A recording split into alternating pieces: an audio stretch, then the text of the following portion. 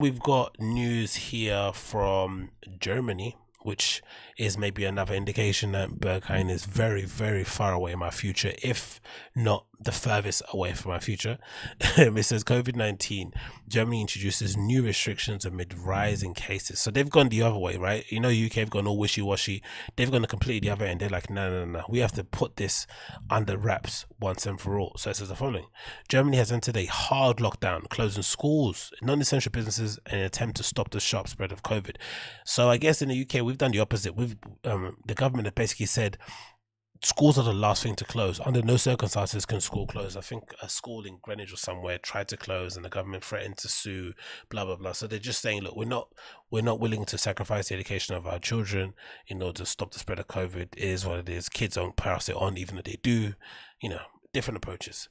So the article says the following: the measures will be in place until the 10th of January. Christmas will see a slight easing, with one household allowed to host up to 4 close family members. The country reported another 952 deaths and 27,728 cases on Wednesday. Now, is that more deaths than us, or is that less? Let me quickly check that number that I saw here. Yeah,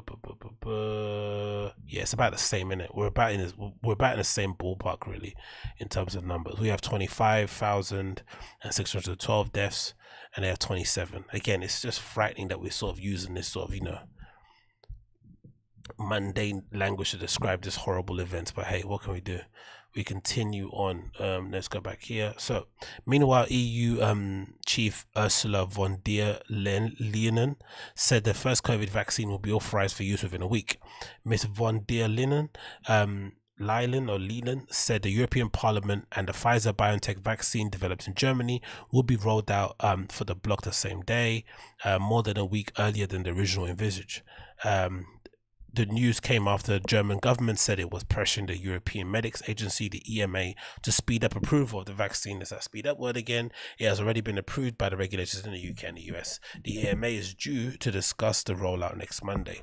Other European countries have joined Germany in tightening its restrictions. Ahead of Christmas, France has entered a nighttime curfew.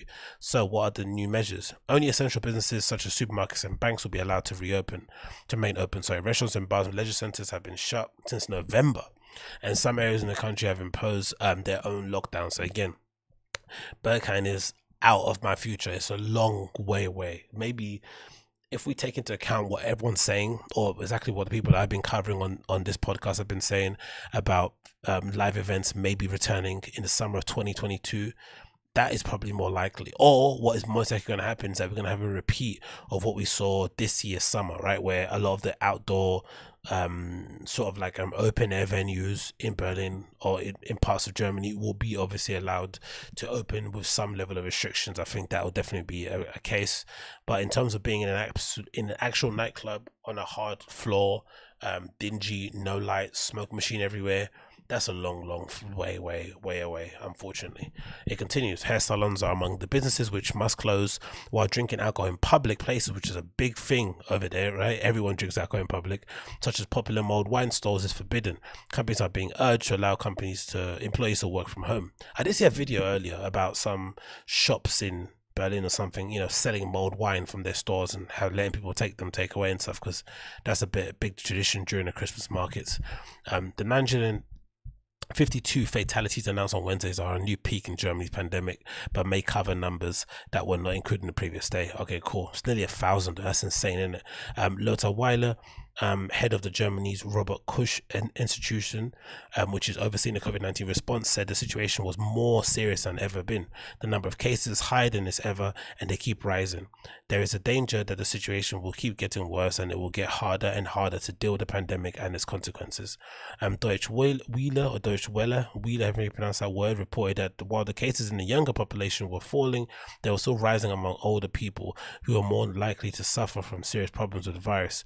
Numbers in intensive care are said to have reached alarming levels. Wow, it's going off in Germany, isn't it? Announcing new measures over the weekend, Chancellor Angela Merkel said that the lockdown light began in November had not done enough to bring the virus under control. the figures are particularly shocking, as during the early months of the pandemic, Germany was one of the successful areas in European countries to handle the pandemic. Yeah, it was, and I still regret not going. I was meant to go, I think about when it might have been August, but I ended up backing out of it. But there was a period in time where, you know, Germany were doing pretty well, France was doing pretty well. All the places that all the plague graves were happening, right?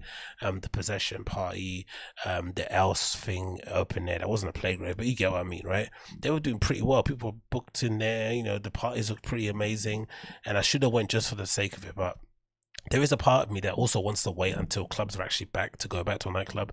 I don't actually want to go to these in-between things. I don't want to be sat at a table, ordering drinks like I'm in some Soho club. I don't want to be outdoors when I don't want to be outdoors. I want to be inside somewhere dark, dingy, full of smoke, and surrounded by people wearing, you know, straps all over themselves and whatever it may be. That's where I want to be. And again, unfortunately for us, fans of the old Berlin, this is going to be a long way in the future. So stand strong, stand strong, stand strong.